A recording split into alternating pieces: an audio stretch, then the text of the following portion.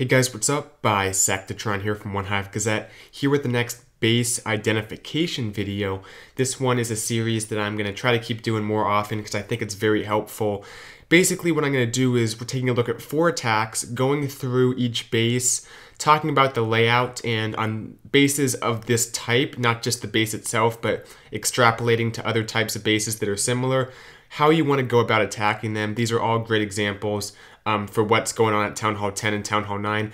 Don't have any Town Hall 11 attacks, unfortunately. They are somewhat rare still, but you can check the CWL recap, which will be coming out tomorrow, because I will have a Town Hall 11 triple in the recap video playing in the background. So that should cover those of you 11s out there that are thirsting for the 3 stars on YouTube. But let's get right started here with this base. A little bit lower level, not completely maxed out. The other one is more maxed that we're going to take a look at, but this one, not quite. So we know there's a lava hound and a balloon in the CC, and at Town Hall 10, oops, that's way too big. That's better. At Town Hall 10, when you know there's a balloon or a hound and a balloon in the CC, specifically a hound, really that's all that matters.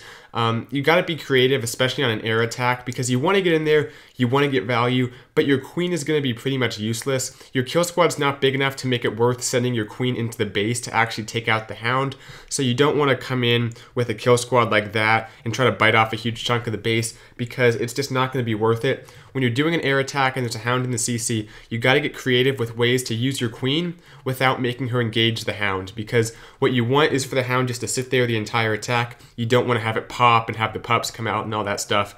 Too much of a hassle. So on this base, you can see, and also another thing that's going to be kind of a common thread between these 2 Town Hall 10 attacks is the Inferno Towers are only as powerful as the defenses around them. They're good at getting damage on balloons, but they don't do a lot of damage. They only do like 40 DPS, something like that. They're not a huge damage dealer. So if you can get in there quickly, it doesn't matter if there's still 2 Infernos up. You can still take care of them. Same with the sweepers. They can push, but if you have the haste spells, you can get through them. So you gotta know which defenses can hurt you and which can't. On this base specifically, this air defense is an outlier for sure, and you want to take out the outlier air defense typically if you're doing a mass law loon. So the attacker is going to drop his queen right here just to get that air defense. Going to let her die, but that's fine. That's what he wants. She creates the funnel on one side, he funnels on the other side, sends the king some Valks, I think like a jump and a rage, gets this compartment taken out. Huge value in that compartment. 2 wizard towers, an expo, and archer tower, plus the queen. The CC comes out, but it can't do anything because it's just a hound and a loon. So it'll just sit there after his troops die.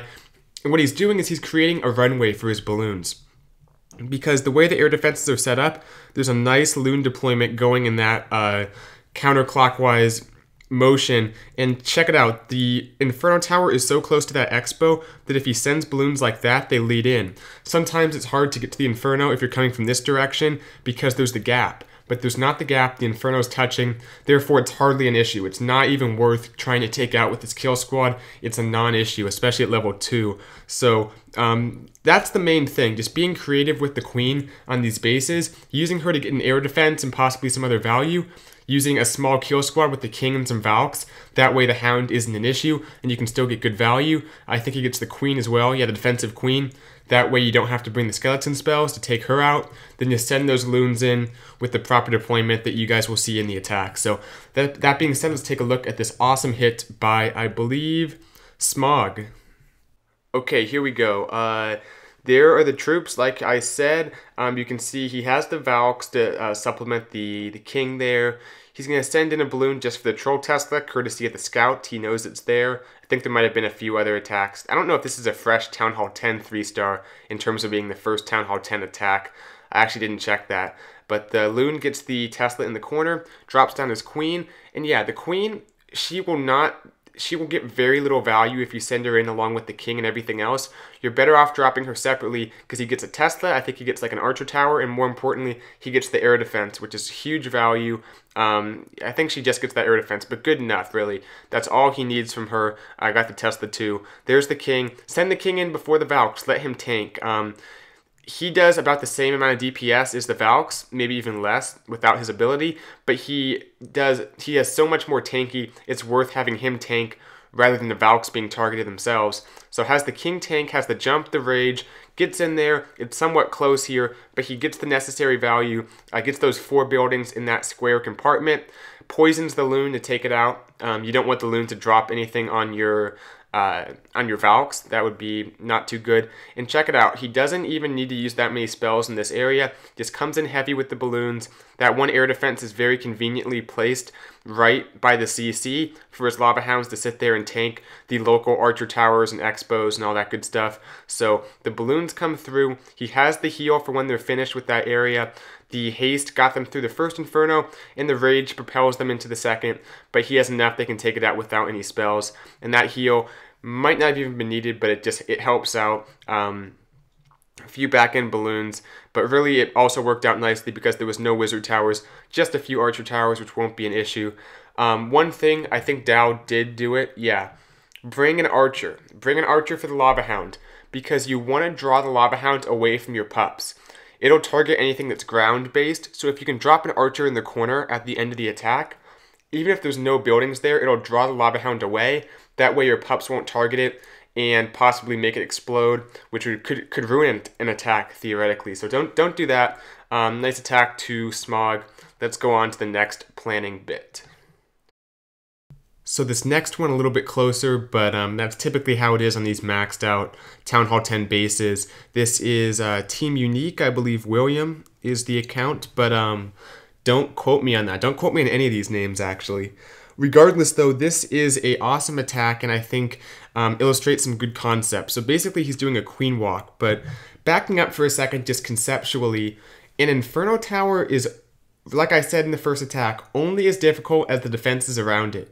If you can manage to clear out the defenses around a certain Inferno Tower on any given base, and you can just send balloons straight into it, you can get it taken out as if it's not even a defense. That damage it does is negligible if you have a haste to propel your balloons into it, and it just goes down quickly with 4 or 5 balloons on it, 1 drop from each. That gets it done. Really, it's just another defense. So you can take out an Inferno Tower for a very cheap value if you can take out the defenses around it before sending your balloons in. And that's a great usage in this attack. And also, another thing we're going to look at in this attack is the king. The role of the king as a funnel creator and a tank for wizards going around the outside. Not as much of an important part of this attack, but still, he's used for a funnel for the queen walk, and oftentimes just use the king for that if you can't find another role for him. The queen can do good on her own. Sometimes he's going to play a smaller role in these attacks. So looking at this base, these 2 air defenses and the queen, very accessible. And also notice the lack of DPS for a queen walk coming at this direction. Once the queen's in the base, there's all these storages and like bomb towers and stuff. Really not a whole lot of stuff coming at her. So it works out nicely in that sense that she doesn't have to deal with a lot of damage after the initial push. So basically what Team Unique does is he comes in with a queen walk, actually a little bit lower down, uses the king to funnel off in that direction, a few wizards behind, gets these defenses, wall breakers up here, has the queen kind of come back and in. And there's a Lava Hound in the CC, which there almost always is, but she deals with it. The queen can deal with the Lava Hound, especially with a rage. It doesn't take her that long. It's a bit of a nuisance, but if there's not many other defenses on her, it's not that big of a deal. It's not like you can't do that. It works out fine for Unique. It actually helps in some sense because it delays her long enough that she doesn't get roasted by the Inferno Tower or anything too quickly, so it can kind of delay her and let the balloons come in and do their job. Making it so she doesn't get too far out in front and go down. So basically, by taking out these defenses, just propels the balloons in with a haste, and from there, he has a nice group of balloons ready to continue through, and he can just come at the base on another runway here, just straight across. You gotta have your plan, you know, which direction are you coming from, making sure to not send your balloons into the middle of the base and have there be a shell of defenses left up around them. You wanna encompass the entire side of the base so they come through in a wave, not like you're digging and there's like all kinds of stuff around you. You want to get the entire chunk taken out as you move through, and he has the spells to do it. finishes up with these defenses with a few spells to help out. Air defenses not in the best places, but a few anchors here allow for his Lava Hound to latch on, and sometimes that's enough because they are tanking some local archer towers. So anyway, not going to talk too much about this one. I'm doing my best, but not keeping it too short, but you know, gotta talk through it to some extent. Anyway, let's go ahead and take a look at the attack. Okay, so here goes William. Pretty close on time, but that's often how it is with the Queen Walk attacks. Gotta be very vigilant of your the time you have left. So archers in the corners, goes ahead and gets that going ahead of time. I'm not a huge fan of that personally. I mean, it's a very small thing, but the archer gets killed pretty quickly as soon as it comes in from taking out the builder's huts, and oftentimes they can do more value at the end of the attack because they'll help with cleanup after they're done with the builder's hut, but that's one of the most nitpicky things you can say about an attack, so I'm not going to talk any more about that. But anyway, the king, like I said, with a wizard or two behind them, the wizard's not doing a whole lot in this case. It's mainly just the king kind of going around the outside.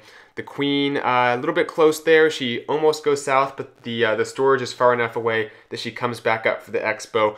The AI of the queen can be weird sometimes in that she goes on a long route to go to a building that was distance-wise close, but the actual route she has to take is kind of very weird and windy and all that stuff. So has the poisons, has the rage. I believe she gets the defensive queen taken out before the Lava Hound, which makes it a lot. Maybe not. Is the queen down? Yeah, that definitely helped. He got the queen taken out first. That way she's dealing with just one expo and the Lava Hound with the rage still affecting her. So really it's not gonna, she went through it very quickly. She's ready to continue her walk. Not an issue at all. The expo I think even gets off her right here. So she continues upwards. Here come the balloons and the haste, and you can see, you know, the Inferno's not even an issue. If you know, he makes it so easy just by having the defenses cleared out that he just drops the balloons in with the haste. They take it out with very little damage on them. And then here's more the hard part, is getting through the expos, the archer towers, the skellies, that next Inferno tower. But he has the rage. The balloons will persist. It comes down a little bit close here, but the dousing those balloons and spells definitely helps, and just by sheer numbers, kind of brute force, gets his way in here and doesn't quite get everything taken out, but the queen is still up, which is the important part. She grabs that Inferno, and then it's clean up at this point. Pops the ability, still had that, could have even saved a rage maybe and used the ability instead, but that's hindsight. So nice attack to William. Fast forward to the end here, we'll take a look at a few Town Hall 9 attacks. I'll try to keep it a little bit shorter for the explanation because it's more simple usually. But yeah, some awesome Town Hall 9 attacks. We'll talk more about base identification. So Town Hall 9 base now. This is Tom Bombadil, or I don't know. Get a life. Stop watching Lord of the Rings, says the Clash of Clans YouTuber. But on this base, it's giving you the air defense, and it's giving you the queen and a few good value defenses, and that's something you have to take for a number of reasons. Basically, on this base, there's a nice gap, a lack of defenses here. I mean, there might be Teslas there, I can't remember, but there's at least the apparent lack of defenses, and even if there are Teslas back here, it's not that big of a deal, because there's the gap, which makes it nice for almost any type of attack, but specifically a La Luna attack where the balloon travel time can be an issue. You want your balloons moving through on what's called a runway. You want them moving in a clockwise or counterclockwise wave across the base. And it couldn't be set up much better than this, because with just one golem, the king and the queen can take out this right here, and maybe not these two defenses. I think you might get them. But regardless, can take out that right there. Then there's kind of a buffer here. The king can't do anything really. Town Hall, not a whole lot going on in that compartment.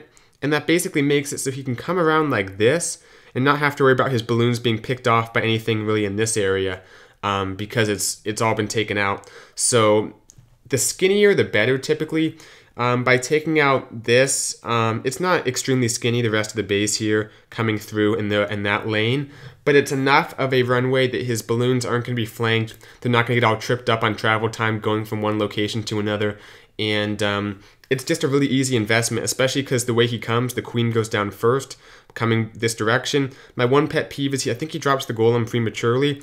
The queen can target the golem when it's standing right there, so don't let the golem take all that unnecessary damage. Drop your funnel troops before the golem, so drop like a wizard back here in that area, drop like a wizard back here. I don't think he does, but it could have made the difference letting his golem stay alive a little bit longer, so a good thing, good practice to get into. And then for the loon deployment, he's nice and patient, sends in the loons, or sends in the lava hounds, the loons behind, and uses his spells. You know, those balloons are the important ones. The ones that are cutting across the middle of the base, those are what need the spells typically, because the balloons coming through like this are going to get outside defenses, but they're not going to get the meat of the base taken out, which is like this area. So you want to pay close attention to the loons cutting through the middle. You want to be patient, give them time to develop with your spells. You need the spell timing to be money, especially going into an air sweeper that's, you know, pushing out like that. So he does a nice job waiting, nice and patient. Let's take a look at the attack. Okay, so yeah, actually let's get the funneling down ahead of time, at least the baby dragon. Could have dropped the wizards and stuff ahead of time. They would have been out of range of some of those defenses, because you can see the queen's doing work on the golem, no poison on her, there's the poison. Would have saved the golem's health, because right about now it's about to bust, just as his troops are moving in. So, not that big of a deal, but something that could have helped. The baby dragon actually goes all the way up and gets that archer tower, which is incredible value from that baby dragon. So the heroes go in, there is, it looks like a Tesla or two back there, but still they're close enough to the main lane, you could call it, that runway I drew out, that they're not going to, you know, force the balloons to take too much of a detour. They're still in the main progression, especially being close to the air sweeper. So the queen kind of dips out for a while on the town hall. Here comes the Laloon, and personally, myself, I have a bad habit of just being too, get all the balloons down really quickly. I don't have the patience, but Tom has great patience here. You can see just letting the balloons develop, just dropping the hastes, dropping the rages, letting them go through. He's going to have a heal for them also, because he knows the middle balloons are what matter most. He needs to keep those guys up. The rest of the balloons are really only the sideshow, just to take out some outside defenses. But the main group is the group going through. The queen actually steps up and gets a few Teslas, it looks like, which definitely doesn't hurt, and everything converges on the air defense. One trend I've been noticing lately is that the air defenses don't always have to, the lava hounds don't always have to be up for the last air defense. Oftentimes the balloons can just converge onto it if there's enough of them left up, which there are on this attack. So nice attack to Tom. We'll take a look at one more Town Hall 9 attack. So for this last attack, it's a good example of a hog attack, specifically a stoned hobo. Basically, it's a great attack to do a golem-based bowler, big kill squad going in, because of all the value in the middle. You got both expos, both heroes. Some Teslas are actually back here as well. There's just so much to be gotten in the core of this base. Sometimes you see the expo compartments with the 2-tile buffer around them, and everything's so spread out, which can really mess up your golem pathing and whatnot. But this is all straightforward. It's all right there. It helps. There's not much on this flank because he sends his troops in at this angle. So when you see bases like this, you want to get to the middle of them, and it's a great base to use hogs on and the golem bowler kill squad. But you got to make sure your kill squad and your hogs work in tandem, and especially if you're using all your spells on your kill squad, which sometimes you will have to do, especially if you're bringing 2 jump spells, you got to make sure they move in unison, because the golems will have to tank for the hogs to a certain extent. So you can see when deciding where to deploy the hogs, because you have the troops moving through, they're getting into the middle here. The main thing is up top, because you have these defenses. They're going to be raining in. This cannon, I think, will go down because his troops are moving in. The queen or some bowlers will take it out. This area, not as much of an issue. It's not as immediate as a threat. The main thing is to get this taken out. That way his troops can converge in that area together. You don't want to leave a big section up, especially surrounding your troops. Not a good situation. Now the CC is a bit of a weird issue, but it's a hound in the CC. And if you get that, and if you know it's there, if the CC is offset, as a hound, which is kind of weird. Most of the time it's not a hound in the CC when it's that far to the side. But regardless, when that's the case, you can do attacks like this and just kind of ignore it because the hogs won't mind it. I think eventually the queen does take it out, but she gets all this value first, so it doesn't even matter at that point. It's a great way to take advantage of the hound in the CC. But the main thing is all the value in here that makes it worthwhile to send the Stoned Hobo Kill Squad in it, especially. You can do it in a lot of different bases, but especially on this base. So let's take a look at the last attack here. Okie dokie. This is Dax, Sturdy Dancing. Nice attack, 6-star war, I believe, so good stuff. Good job to her. But basically, it's a great example of bowler funneling as well. Nice hog trade there on the mortar and a nice loon trade on the other mortar. So that 5 troop space is often a good investment to take out the mortar because it has funnel value as well as just getting a defense out of the way, even if it's a pretty weak defense. So look at that second layer funneling. I've talked about it a lot. Second layer funneling, getting not just the first outer layer of trash, but the second layer, getting it all taken out so the bowlers have nowhere to go but into the base here. The wizards do a great job. They step up, even get that cannon, which is important, and the air defense on the other side. Those could potentially lead the bowlers astray, but the obvious next target for them is, of course, the wizard towers and all that good stuff in there. 2 jump spells. Drops those very good positions and leads the bowlers and everything into those expos, which are great, valuable defenses. Poison spells, could have used them on the heroes, but I guess saving them for potential lava pups is not a bad idea either. A little bit late on the hogs, you could argue, but luckily there's still some golems and some golemites and whatnot in the base tanking, so the hogs are not targeted, which is especially good because she doesn't have any heals for them. But like I said, if the golems and the hogs can kind of work in tandem, you can avoid having to use the heals on your hogs. Right there's the split, but the good poison saves live some of those hogs and still has some more hogs left to deploy. Nice and convenient how the last few defenses are all right there, accessible for the hogs and the queen. Good part of the base to end on, especially with no spring traps or anything like that because everything's so tight in that area. So drops those hogs for cleanup actually. King is still up on the outside of the base. Awesome attack. Good job. Hope you guys liked the video. Thanks for watching. I'll see you guys in the next one. CWL recap coming out tomorrow. Be sure to watch it. Awesome attacks, even a Town Hall 11 v11 triple, as I talked about at the beginning of the video. So I'll see you guys tomorrow. Bisectatron out.